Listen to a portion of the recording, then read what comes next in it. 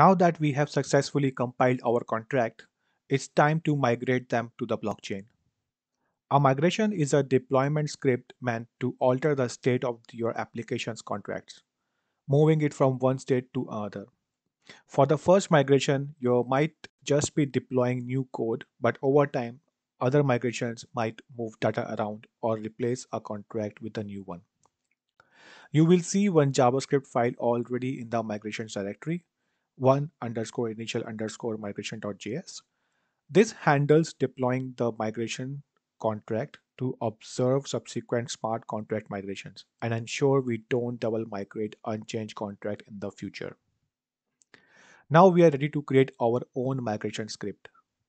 Create a new file named to underscore deploy underscore contracts.js in the migrations directory, where adoption is equal to artifacts dot require adoptions.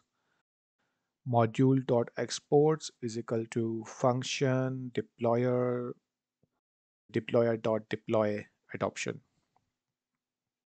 Before we can migrate our contract to the blockchain, we need to have a blockchain running.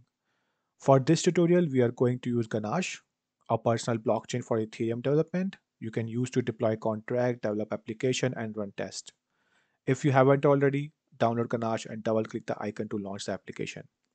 And this will generate a blockchain running locally on port 7545.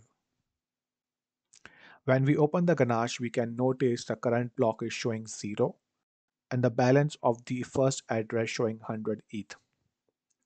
Back in our terminal, migrate our contract to the blockchain using Truffle Migrate. You should see the output similar like this.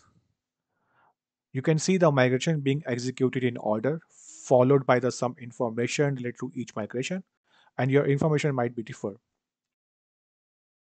In Ganache, note that the state of the blockchain has changed. The blockchain now shows that the current block, previously 0, is now 4.